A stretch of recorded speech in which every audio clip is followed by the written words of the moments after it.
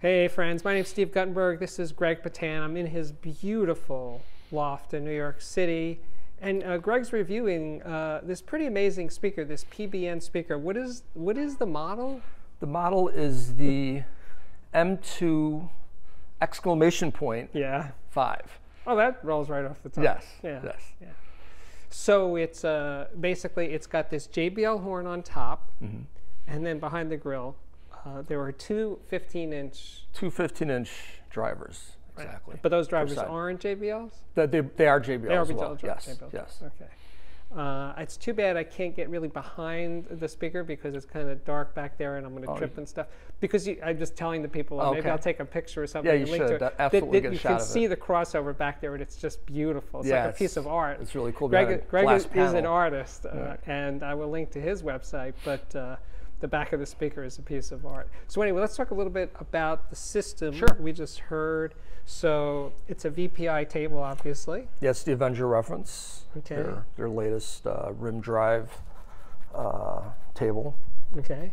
And what's the cartridge? The cartridge is an Audiophiliac Thai anniversary cartridge. So it's all a titanium bodied cartridge. Okay. Yeah. And then the preamp is this D'Agostino? Yeah, the D'Agostino Momentum preamp. Yep, stereo preamp. Right. And then the amps, there's two Pass Labs. The Pass Labs, the XA 200.5 monoblocks. Right. And the Boulder phono stage. That's a new piece. The cool. 508. Yeah, it's a really cool piece. It's an amazing system because, you know, we were talking before we started, and I was telling you that I have a thing now about big speakers with 15-inch woofers. And this is like, yes, this is one of the, it's just because, especially in a space as big as yours, you need a big speaker. I mean, I don't care how good, you know, a two-way speaker is, a small stand-mount speaker. It ain't going to cut it in this room. There's just too much air. It's really not fair to ask a small speaker to drive this room effectively. It can sound good, but you you quickly find the speaker's limit. You hit that point where you know it's just not going to lock into the room anymore. Yeah. Headroom, I guess you'd call it. Yeah. Dynamic headroom. Just drive and efficiency. I mean, obviously, I mean, with 200-watt Pass Labs, it's not like you don't have power, but you plenty know, of power. The thing is, I've found even with sensitive speakers, like I'm reviewing these Klipsch Fortes, and when I go from the 18-watt Pass Lab, first watt SIT3 to a bigger amp, even though the speakers are 99 dB efficient, in terms of really dynamic material, it sounds better with more power. You are 100% right on that, and most manufacturers would at least agree off the record that is the case. I mean, it sounds nice. I found the exact same thing. Yeah, it sounds nice with the SIT with 18 watts. Yeah, no, but I mean, it sounds good. Yeah. It just doesn't let the speaker's dynamics really bloom. Right. They're there, but they're kind of held back slightly. Absolutely. There's no question that for me at least, I like powerful amplifiers. I've not lived with a low-powered amplifier that I've really enjoyed. And you live with very sensitive speakers. And I have, my launches right now that are being worked on are 90, I think like 98 dB efficient with powered subwoofers built in. And even in that setup, they love powerful amplifiers. Interesting. They just sound much better with them. Yeah. I mean, I guess it depends if you're the kind of person. the musical taste too. That listens to quieter music. Right. And you have a very efficient speaker, and you have an 18-watt amplifier. It sounds lovely. I'm not saying it doesn't sound good. No, there's a place for everything, and musical tastes have a lot to do with that. And of course, you know, the amount of air that you're asking the speaker to drive has a lot to do with that. Because I think when I was listening, I was back there, so I was a good more than 20 feet from the speakers when I was behind you were the about couch, 20 feet. Yeah. So that's the thing. So I guess. Well, the thing that really grabbed me, we played a Jeff Beck record, but the record that really grabbed me was that Duke Ellington Mood Indigo. Yeah. And it was so real. It was so scaled like real life, and the dynamics of each instrument, of the brass and the drums and the piano, it just seemed. It was like, wow! I'm getting goosebumps now thinking about that. I had goosebumps when I was listening to it. It was so incredible. It's like that thing of like crossing over to some kind of zone where you're like, I'm there. Well, Duke, the band in Columbia 30th Street. It's incredible. We talked about, I think last time that we chatted, the different elements of playback that give you a sense of being there, right? Mm-hmm. And scale is just one of those elements. Mm-hmm. And having basically no sidewall reflections, no real ceiling reflections. You're basically playing these kind of in a free air environment. Because they're really high ceilings. It's like 10 feet at least. No, there's like 14, close to 14 feet. Yeah, 13 and a half, something like that. Wow. And you're, you're giving a speaker like this with the 15-inch drivers, and this very efficient horn, mid-range and tweeter, to just open up, and it becomes very a great deal of ease, and that scale, that the sense of scale really is great in this room. And these speakers really do it very, very well. They're as you just said, you were getting kind of goosebumps just thinking about it. I was thinking about it. So I really, really do like these a lot, and I'm very close to kind of finishing the review. So when will that be? Do you have an idea when? No, not really a deadline. I'm kind of stretching it out a little bit. You're enjoying yourself. That's always a good sign. Just so I can hold on to them just a little bit longer. Yeah, I'm not in any real hurry to get them back. My wife absolutely loves them. They're phenomenal for movies. We started watching Game of Thrones from the first episode. For movies? It sounds. Oh yeah, so that's fantastic. A projection screen. Yeah, that's our screen. That's a screen that rolls. We have a little projector up there, and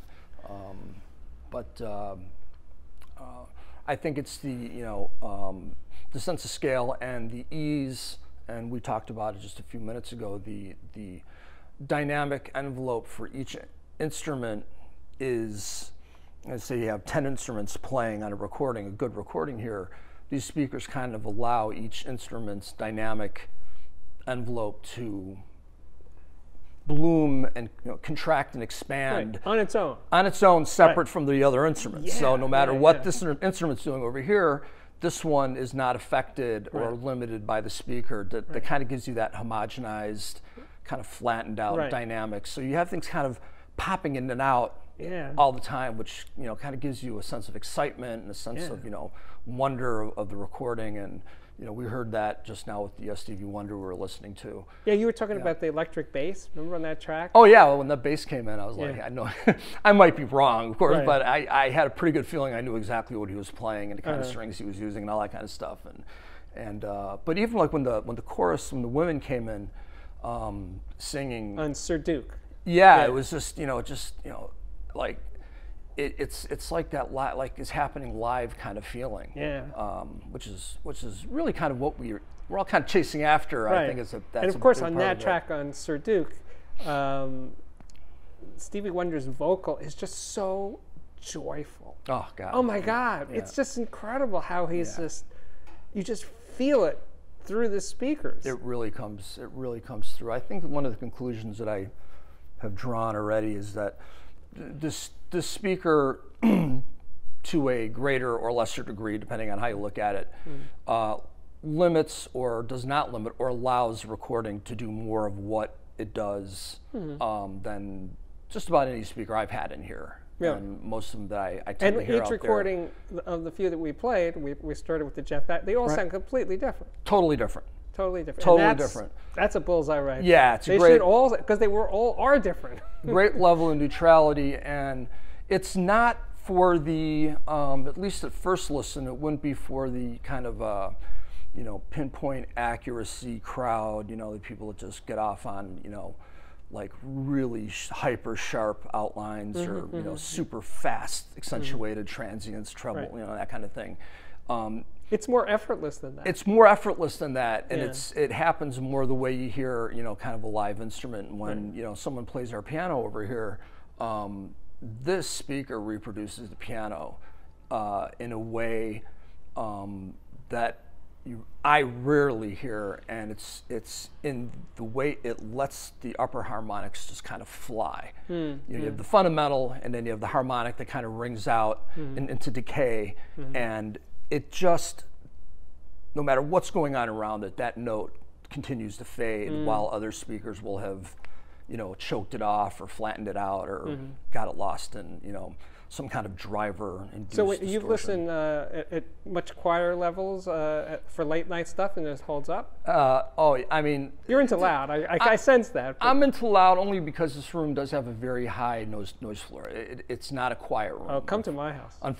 Well, I'm sure they're worse, but, I've got 4 8 by 12 foot windows over here that look out onto one of the busiest streets in the world. So I'm only 4 floors above that, so Broadway's always kicking a ton of noise up in here, and so I tend to play a bit louder than most people, and I listen to a lot of rock and electric jazz and stuff, so I do tend to listen a bit louder. But and you play, right?